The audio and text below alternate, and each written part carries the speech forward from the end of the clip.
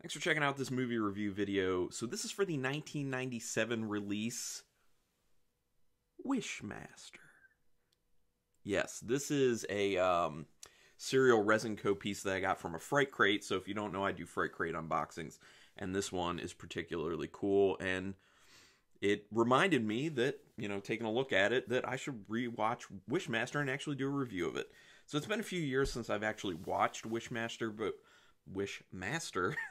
but when I first watched it, I remember quite enjoying it and being like, why don't more people actually talk about this film? I mean, it's a Wes Craven executive produced film. A lot of people talk about Wes Craven stuff, except Shocker, which I have a review for Shocker on here. That movie, ooh. So anyway, let's talk about Wishmaster. And one of the most impressive things about this film, in my opinion, is the fact of how many big names for people who are into horror are in this film. Obviously, it's headed up by Wes Craven, but you have some really awesome names in there, which I'll talk about later. Well, I'll just throw it out now. I mean, they have Greg Nicotero worked on this film. I mean, that's awesome in itself. The narrator for the film was Angus Scrimm. I love Angus Scrimm. I'm a big Phantasm fan. You had Ted Raimi, Tony Todd, Robert Englund, Reggie Bannister, Kane Hodder. I mean, it's like... And then the fact that people don't really talk about this film all that much, it just boggles my mind because of all the horror star power that comes together in it. For nothing other than that, I think people should talk about it. But it's a fun film. That's the other thing. I think it's a lot of fun. Is it a perfect film? Is it a great film? No, but it's fun. All right, so it was directed by Robert Kurtzman. So Robert Kurtzman hasn't done a whole lot of directing. He's done a little bit more than Wishmaster, and there was a second Wishmaster. I think it's Wishmaster 2 Evil Never Dies, I think is what it was called. But he hasn't done a whole lot directing. He mainly does special effects, practical effects. And so I'm going to give you a rundown of some of the films he's done practical effects on. It's a little bit of a long list, but I'm giving you a lot of these names to illustrate to you how many awesome films this guy's been involved with. Dr. Sleep, The Haunting of Hill House, Gerald's Game, so obviously he's worked with Mike Flanagan a bunch, Yoga Hosers, and Tusk, so he's worked with Kevin Smith. People wouldn't say great films, but It Follows, John Dies at the End, Bubba Hotep, 13 Ghosts, The Faculty, Very Bad Things, Spawn, Scream, From Dusk Till Dawn, In the Mouth of Madness, Wes Craven's New Nightmare, Army of Darkness, The People Under the Stairs, Misery, Bride of Reanimator, Nightmare on Elm Street 5, Evil Dead 2, Night of the Creeps, Phantasm 2. And that's just some. Those are like the bigger horror names that I kind of picked out. I mean, I know Very Bad Things isn't technically horror, but it got some horrific stuff to it, so kind of horror adjacent. But impressive, Robert Kurtzman. And I thought you did a pretty good job directing Wishmaster, just saying. So this film is written by Peter Atkins, who also wrote Hellraiser 2, Hellraiser 3, and Hellraiser Bloodline. Those are just the other ones I pulled out from his list of things. And Hellraiser 2 is really, really awesome. I think it's a wonderful follow-up to the first Hellraiser. Hellraiser 3 is still solid, and Bloodline I don't think is bad either. It's after that you start getting kind of... executive produced by Wes Craven, like I talked about. Harry Manfredini did the music for this film, which, if people don't know, he did a lot of the music for Friday the 13th, so his stuff is pretty iconic. So that's a kind of a big name as far as music goes. The budget for this film was $5 million, and it actually ended up making $15.7 million, so that's pretty good for back in 1997, to be honest. I mean, they tripled their money. Yeah, that's good. All right, so the actual events of it. The opening portion that shows horrific chaos that the Jinn has released in the past does a really good job of showing his level of power. Plus, it's just like a balls-to-the-wall nuts scene of just here's craziness. And the cool thing about that scene is that it basically comes full circle, because exactly what goes on in that scene is exactly what goes on at the very end of the film. So it's foreshadowing how the film is going to end, basically. In the beginning, a wizard shows up and takes care of it, but what is the modern day wizard is Tammy Lauren's character. She is the modern day wizard. as a scientist, because, you know, wizardry and science is the new wizardry and magic in a sense. And there are kind of some quotes alluding to that whole thing that I'll talk about a little bit as we go on. But yeah, I really like that it starts off like super crazy with that party and things are just going nuts. B, I love that it ends the same way because it's just such a fun way to end the film. And I just like that it does that kind of full circle thing. It's super cool. So this is like, don't drink on the jobs, folks, because you could end up unleashing an evil djinn upon the world.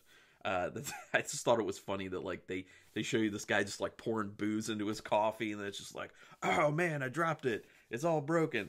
But it's not all that dude's fault, obviously, because then someone found the jewel and they try to sell it. So, you know, not to say that a lot of people wouldn't do that, but yeah, not drink on the job. But if they found the jewel, try to sell it. That dude just won't stop trying to get a date. It makes you okay with him getting it first. Her buddy, the guy who's like, I'm no gemologist, who she goes to like analyze the gem. I forget what his name is, but he was just crazy persistent with like, want to have a date, and she's like, no. So I guess in the end, because after she puts everything back to being right, she goes to him and is just like, what are we doing for a date tonight? And he's like, oh, okay. I guess she did like him from the get-go, but was just kind of like afraid of losing him as a friend. Like, she says that, but you kind of don't know in the beginning if she's just saying that in the sense of, I just want to get him off my back. I have no interest in dating him, because, you know, people say things for that reason. But also, you could see it the other way, where it's just like, I'm afraid that I won't have any interaction with him. I do like him and would like to date him, but I'm afraid that things go wrong and then I have no ties to him. So I'd rather have just friendship as opposed to nothing at all. And that's kind of what it seems at the very end. In the beginning, it just seemed like, get off my case, get away from me. But at the end, it seems more like, oh, well, I actually did like him. And now that I spent some time with him being dead, I appreciate that I should go for it with this guy. So I thought that was an interesting kind of full circle on that as well. The djinn just talks like he's evil, basically. And it just makes me think it's funny that people like want to interact with him with the way that he talks. He just talks like an evil dude, even when he's a human, and that's just creepy. So a lot of these people, the fact that they're just like, oh, hey, oh, how's it going? And just having a conversation is a little, like, unrealistic, because people just be like, get away from me, weirdo. The djinn's stages of existence and transformation look pretty awesome. When he first shows up, I mean, just the overall makeup of the djinn itself looks really good, which is very similar to this. This is a really good resin piece. It just looks good. But here's the thing, like, what is it with these? What's the deal with these tentacle things?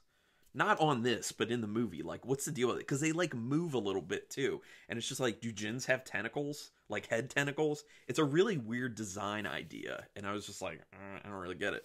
But it doesn't seem to serve any purpose. But whatever, you know. But I like the design of the djinn. But I really like the design of when he comes out of the gem initially. And he's kind of, like, in this, like, stripped down phase. It's almost like a la Hellraiser, to be honest, where, you know, they're without skin. And there are actually a bunch of moments of, like, people flayed or people without their faces, which is a big kind of callback to Hellraiser, in my opinion. So, yeah, I just like the look of that. Did anyone notice the Pazuzu statue in Raymond Beaumont's house / museum? Did you? It was in the background when I think it was when the girl first goes over there, when Tammy Lauren's character first goes over there. And they're walking through, like, you see them walk past it. It's in the background. So, cool reference to The Exorcist. I like that. I like how the djinn suggests wishes. It's actually kind of a funny thing. It isn't one of those situations where, you know, because this is a very old story about, you know, a genie in a bottle. It's just a evil horror twist on it. And in the original versions of the story, people have to make the wishes themselves. But I like how in this version, he, like, suggests it. He's like, oh, wouldn't you like this? Or wouldn't you like this? And they're just like, yeah. And he's like, there you go. And it's not going to be what you thought it was. I just like that little twist to it. There are a few crappy kills in this one that don't hold up, in my opinion, just because they seem kind of lazy. The one being the girl being turned into the mannequin. I think that's just dumb. The one with Kane Hodder as the security guard getting put into the glass door and then he walks through them. I mean, with that one, it would have been a little bit better if he like walked into the glass and it shattered then, or he just blew up the glass, as opposed to he walks through it and it like warps and then it explodes after the fact. So I just thought it was pretty dumb. And then also the death for Tony Todd's character as the bouncer, the fact that he was just like in a container of water in a straitjacket. Like, it's dumb, it's lazy, it's stupid. But there are some other good kills in this, and the practical effects in general look awesome. And that's one of the best things about this film, and that keeps me coming back to it. Well, I mean, I haven't watched it a ton, but I've watched it a few times.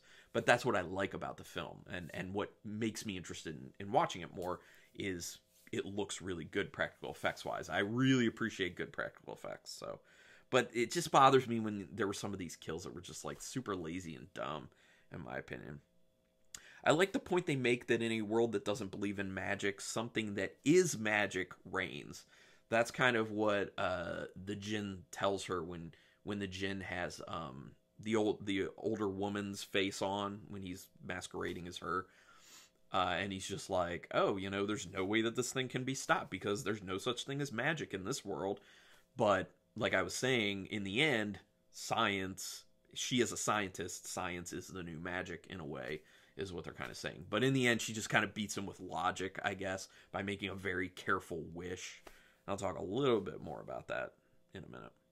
The djinn blowing his brains out was actually a pretty funny moment where she's just like, I'd like you to blow your brains out. And he's just like, okay. And then he just sprouts another brain in the top of his head. And he's just like, you know, if it's any consolation, that really hurt. I thought that was funny. That was some pretty good writing. Enjoyed that. I like the dog thing that's inside of the gym when she gets transported in there. When Tammy Lauren's character gets transported in there. I really like that dog thing. The design of it was really cool. It looked really good. What I didn't particularly like are like the walls of the gym. It looks really hokey and like low budget and crappy. And it kind of reminds me of Killer Clowns from Outer Space, the inside of their big top circus ship. Just saying. The party scene is awesome. Yeah, and like I was saying, that's where it comes full circle, because you have that crazy party scene in the beginning, and it's just, it feels like a really cool payoff at the end, when everything's just going nuts at the party, and you start to get, I mean, I do, I don't know about you all out there, but you start to get kind of excited when the conversation that the djinn's having with Beaumont goes to, oh, I threw this amazing party, and he's just like, oh man, I wish I could have a party like that, something to that effect. And you're just like, oh, you're like, oh, please, fingers crossed. And then it happens, and you're just like, this is an awesome payoff. This is great, because then you see a lot more of that awesome practical effects, and it feels like they just throw everything, including the kitchen sink, at that scene, and it's just fun. Like, it's fun, and it's a great payoff, like I said. Love it. The djinn makes some very annoying noises at the end of his sentences. Like, he keeps doing things, he'll just be like, I'm the djinn. There's a whole lot of that that goes on, that in the beginning I was okay with it, but it keeps going throughout the film, and it gets very, very, very annoying. That's probably my biggest gripe with this film in general, along with the lazy, crappy kills, is you just kept going like at the end of sentences, and it's like, stop. It's annoying. Stop. Who thought to do that? I wonder if it was the actor, if that was his idea, or if it was directed that way. There's a really awesome quote in here that I wrote down because I wanted to make sure I threw this out there. I don't need you dead. I just need you to wish you were.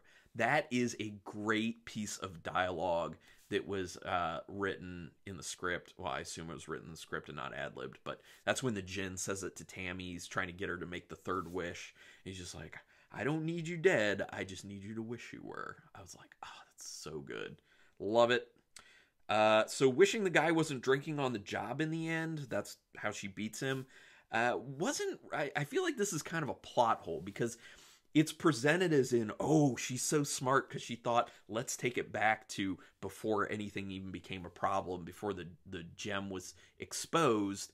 So the guy shouldn't have been drinking on the job. Well, with other wishes, there are a lot of ways that the djinn got around it and made it terrible. So he easily could have done it on this one. So that's why I say this is kind of a plot hole. Because if she was just like, oh, I don't want him to have been drinking on the job, he could be like, okay, well then he was doing drugs and the same thing happened. Okay, he fell asleep because he didn't have a good night of sleep the night before. He fell asleep and the same thing happened. Like, there are so many options for him to alter it so that the same thing ends up happening. And he has that power, obviously. So, plot hole, it kind of dumb in a sense. The movie so I'm done with like the actual events of the film. I'm going to talk about it in general. The movie feels like it's consistently moving at a good pace. That is one of the other things I really like about this. It doesn't feel like it drags at any point, and I greatly appreciate that about any film, really, when they pull that off. The awesome practical effects and the anticipation of how the wishes will go wrong are basically what keep you engaged in watching. I don't know, you just kind of have this feeling that while the djinn's on the loose, that anyone he encounters could be a potential victim, and you just don't know how many of those people there will be, and that's what keeps your interest. You keep being like, all right, what's next? What's next? And I like that about it. Andrew Divoff, he was the guy who played the djinn. I think he did a good job. He did a really good job when he was in his human form with his facial expressions. He looked very menacing. Obviously, he did a good job with his voice, minus the whole, like, thing at the end of sentences. And just to let you know, he was in The Hunt for Red October and Air Force One, which were, two of the more high-profile films that he's been in before. So if you look familiar, you might know him from those films. I don't know. So this is a modern twist on a very old story that highlights the issues of human greed. It's, like I said before, it's a very old story. It's just changed and modernized and made more gory and evil, which I'm all for that. I love when the horror genre does that. They take these old stories and they just kind of like bring them up to date and make them very evil and horror related. Love it. And the wishes end up being tied to very base human emotions, and things come out terribly. It kind of makes the point of logic over emotions will keep you safe, and it's an intelligent and well thought out wish that finishes things in the end. So basically, it seems to kind of make the point that when people are doing these wishes, what's putting them in danger and making things happen horribly, is when they're going off of base emotion. Like, I want this, I want that, it's all about me, and it's base emotion related. Which ties into life. If you just go through your entire life going off your base emotions and I want, you're going to end up in some horrible situations, much like in this film. Loosely. But in the end, what wins out and what makes sure everything is good and is running smoothly again are well thought out, logical choices / wishes. So that's kind of saying in real life, when you stop and you think logically about something, you make better choices and you're going to have a better life. So that's just kind of my thought on the overall theme of the film. It's not anything kind of like groundbreaking, especially given that, it's an old story that kind of tells that story anyway. So whatever. But I enjoy Wishmaster, and I actually haven't seen the second Wishmaster movie, but I've been meaning to get to it, and now that I just rewatched Wishmaster, I feel like I want to bump that second one up my list more. So put down a comment. Let me know. First of all, let me know your thoughts on Wishmaster if you've seen it. Second of all, tell me if you really think that I need to get to Wishmaster 2 soon, and if I do you want a review on it? Because I could or could not. I don't know. It's kind of up to you guys. Do you really want a Wishmaster 2? Well, I mean, ultimately, it's up to me. But I want to hear from you guys. Give me some input. So put down a comment, but do me a quick favor. If you like any videos I do, this or any other ones, please hit that subscribe. That's your way to repay me. And also, if you've already subscribed, go ahead and hit that thumbs up for me. And if you want to subscribe and hit the thumbs up, that's cool as well. But the subscribe's the big thing. Thanks, everyone, for checking this out, though. And until next time, keep it brutal.